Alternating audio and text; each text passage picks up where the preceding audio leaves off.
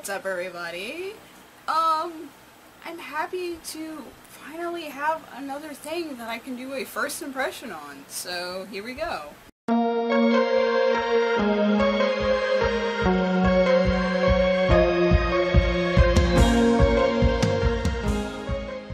This time I will be doing a first impression on the first 3 episodes of RuPaul's Drag Race Vegas Revue. I saw commercials of it during the All-Stars season, and I can say, I guess, it's controversial. Not the show, but I can say that I'm sadly a RuPaul Drag Race fan.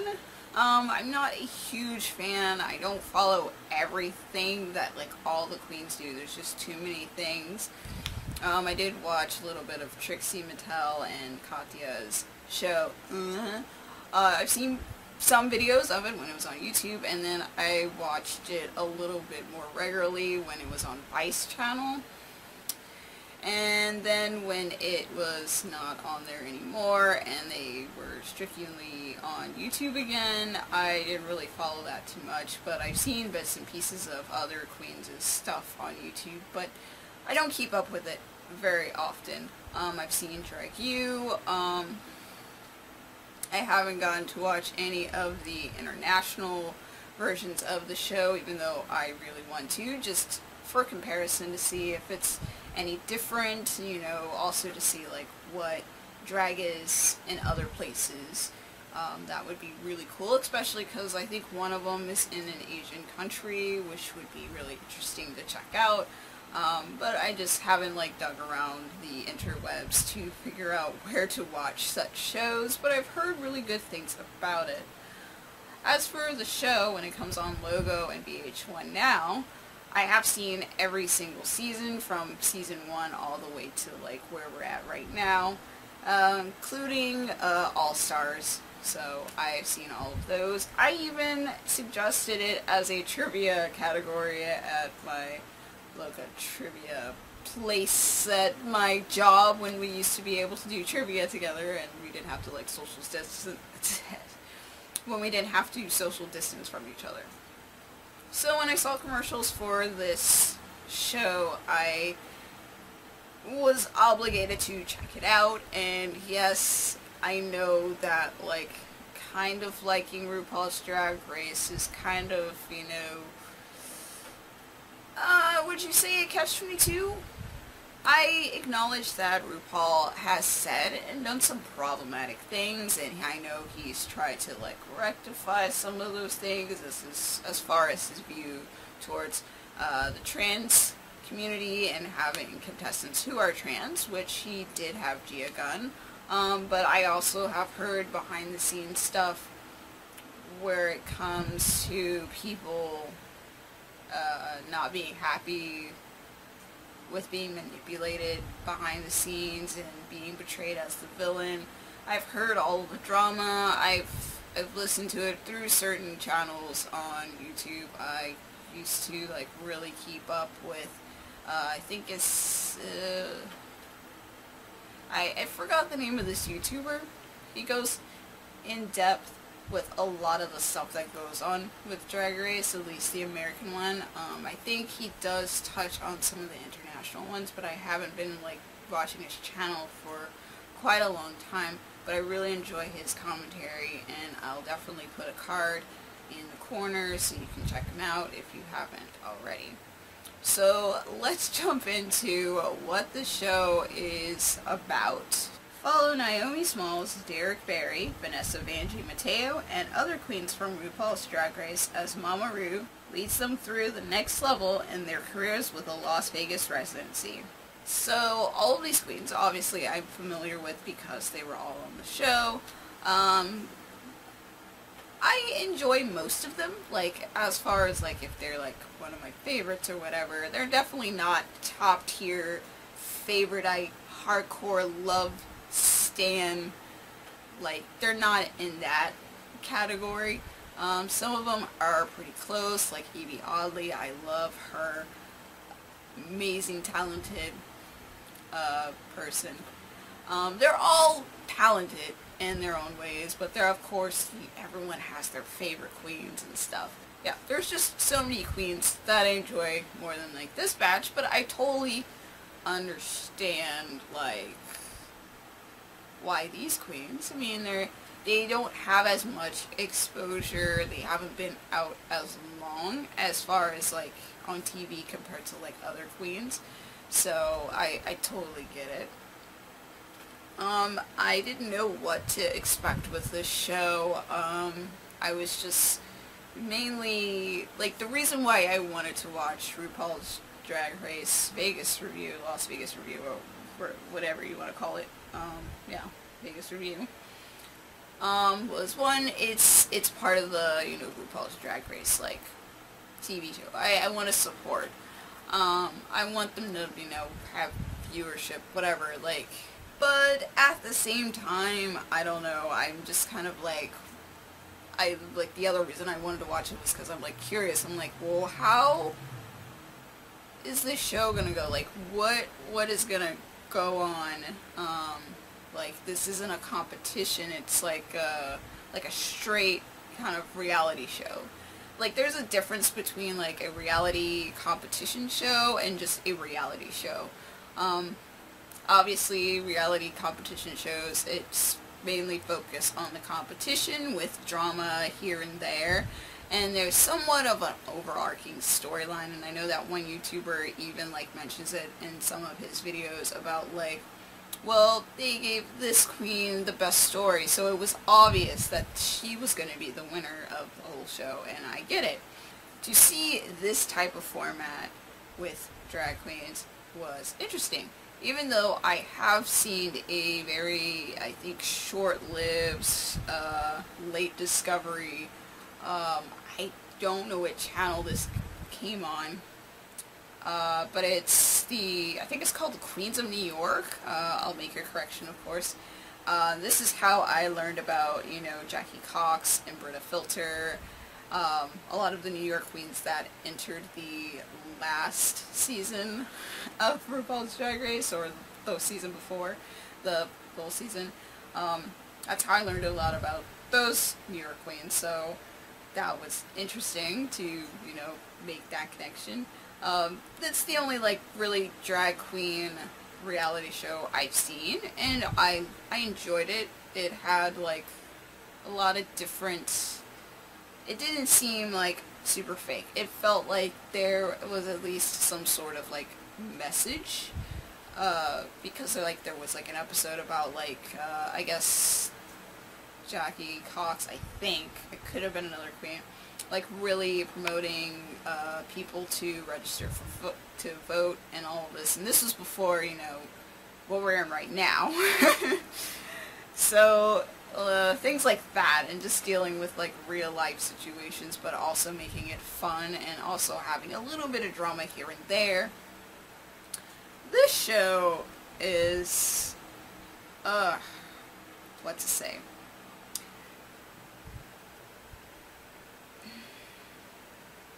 I feel like people who are fans of RuPaul's Drag Race or fans of the queens in the show might be disappointed. Granted, as I'm filming this, only 3 episodes have been aired. There's another episode coming out on Friday the 11th. And Friday, September 11th, by the way. And I'm going to, like, watch every episode. I just feel obligated to just watch it all, because I feel like there's potential for it to be better, but deep in my mind I know this is just what it's gonna be. RuPaul's Drag Race Vegas Revue follows these queens, and they do this whole Vegas residency, which is a thing that, you know, some celebrities do. I know it's like a prize on America's Got Talent. Some singers have done it, like Celine Dion. I think Lady Gaga did it. I think Jennifer Lopez as well. There have been singers who have a residency there in Vegas, and they have their own little like venue where they will be performing like constantly. Sometimes it's temporary, sometimes it's a little bit more permanent.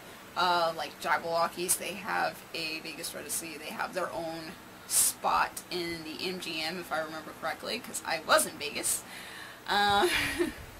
You can check out my blog for that if you want to see it, and there's also some drag queen performances there. But so they have a residency there, and they're, I guess, doing like a stage version of the competition show without the competition in the Flamingo. Great venue, been there. You know, expectedly drama here and there among the queens, because that's just what happens in reality type TV. You can't have like no drama in reality TV, unfortunately. I mean, people love drama. I'm not like dissing it. Like I like watching drama. It's like everyone likes watching that train wreck, that car crash. It's just like, this is ridiculous. I love seeing them fight. I like seeing them like cuss each other out. There's a lot of interesting things with reality TV. Otherwise, like, this genre of television, of entertainment, wouldn't be like made so often, because they constantly, you know, put out these types of shows, especially if it's some love competition. There's tons of those. But this show is just so weighed down with drama, and it's not pieced together very well. For example, one of the queens was complaining about what another queen said at a get-together. In my head, me watching the show, I'm just like, wait a minute, did I miss an episode? Like, I don't remember them having a party together. And then all of a sudden they do a flashback to said party, and I'm just like, they never showed this. I don't remember them showing this. And it's just lots of like disjointed like editing of references of other stuff that they didn't show, and then they're like, okay, here's what they're talking about, and it's just like, why wouldn't you make this a cohesive narrative? I don't get it. And then this whole performance thing, they're like super stressed about, which I get. Like, I figured like that would be like the main focus is them like getting stuff together, but then once they like do like the very first show and then they move on and they're trying to like do another show, it's just kind of like, what's the point? It would have been great to like expand this whole like them getting ready for like the grand opening of the show. That would have been a great narrative. But no, I'm not the writer, I'm not the creator, whatever. But even that was kind of like lackluster. It's just like, oh, I'm super nervous, or this girl doesn't deserve to be part of the show. She's not that talented. I don't like her. We didn't get along on our season. Blah, blah, blah, blah, blah. And then, like, they throw in this whole, I'm afraid of Mama Rue. I don't want her to be disappointed. I'm just like, okay, whatever. I don't, like, I don't feel it. It's just not genuine. I don't know. But all of the drama between these girls, whether like one of them said that they like they pointed out a weakness that they didn't agree with, another one doesn't really like this other one's boyfriend or whatever. It's just, it's just a mess. I wish the editing's bad, the drama's weak, and like it's just a mess. Like, occasionally there are some interesting moments which I wish where I'm just like, you know what, this is a good like springboard for something, but they never really like connected or do anything with it. Like Miss Vanjie being set up, like they're telling her like, oh, you need to get back out there in that dating world, and they go out to a club and it seems fine, and then she kind of meets somebody. Spoiler, I'm just gonna ruin some parts. She goes on a date and it just fizzes out. It's just sad. I feel like there could have been like more. And there's also like the times when there's like they're actually like trying to fight each other or whatever, and that just seems so scripted, so fake. It just, I can't. I can't.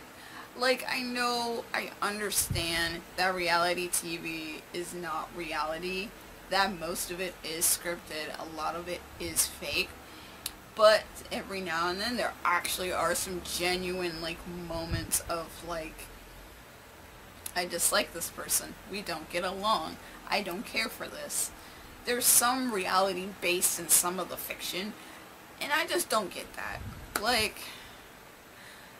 I know the girls were set up a lot of the time in the competition show, RuPaul's Drag Race, but some of it felt like they really, like, didn't get along, or they really liked each other, or they really were in love, or they really were great friends, or whatever. But this show, it just is flimsy. I don't know. There's potential, but they'd have to, like, kind of sort of scrap what they have, or, you know, restructure some stuff, like, hardcore. I feel like I'm rambling. I probably am rambling. I mean, pretty much, I'm not crazy about the show. It's probably, out of all of the, like, I guess, spin-offs of Drag Race, at least on TV, not counting stuff on YouTube, this is my least favorite. I'm not too crazy about it. Like I said, there are moments like that I'm like, oh, well, this is kind of cool, I wish we could explore this more. Such as Miss Vanjie, you know, going on a date and wanting someone to love him for him and not his character, or going a little bit further with Evie Oddly struggling with her health and wanting to, you know, be in a healthy space but continue to perform, but her health is, you know, preventing her to perform to the fullest. That kind of stuff. Or even, like, her relationship with Naomi Smalls and Asia. Like, those, like, things are interesting. Or even exploring a little bit more about Derek Barry and his relationship, his polyamorous relationship with two of his boyfriends. One of them happening to be a drag queen. Like, that would be an interesting thing to explore, but we're just left with, like, very weak drama that just comes out of nowhere, that doesn't make any sense, that doesn't, like, form a straight narrative. Like, the narrative is just, it's all over the place. So, in conclusion, I would say, if you are a RuPaul's Drag Race fan, is it worth seeing this show? No. Will it hurt if you do watch it? Not really. There are a few little tiny, I guess, there's some enjoyable spots, but I don't think it's anything that you'd miss if you decide to, like, skip out on it. I mean, I think this might be a better show to just, like, kind of binge. It's definitely not, like, worth watching it on TV and waiting the next week to watch another episode, because it's, like, it's very low on my priority of shows that I watch on cable TV. And yes, I still subscribe to cable TV. I can't live without it. Like, I can't go straight streaming, but that's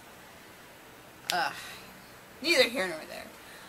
But obviously, I don't really care for the show too much. I still have the tiniest glimmer of hope that it'll get better, but I highly doubt that it will. I think this is just what it's gonna be, and that's just really disappointing.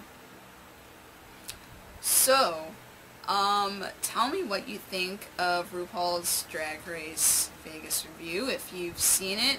If you haven't seen it, tell me why you haven't seen it. I don't know.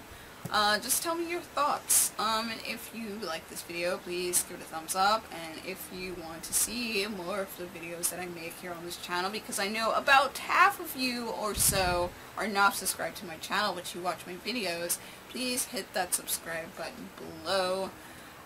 Greatly appreciated. As I'm filming this, I've hit 100 subscribers, which I'm super happy about. I know it's not a lot like some people who hit 100,000 subscribers, but you know, I will take 100. I appreciate all of you because you all matter. Also, if you want early access and other little exclusives that I do post and give out, you can support me on Patreon. You're not obligated to support me financially, but it does help. And I'll see you guys in another video. Peace.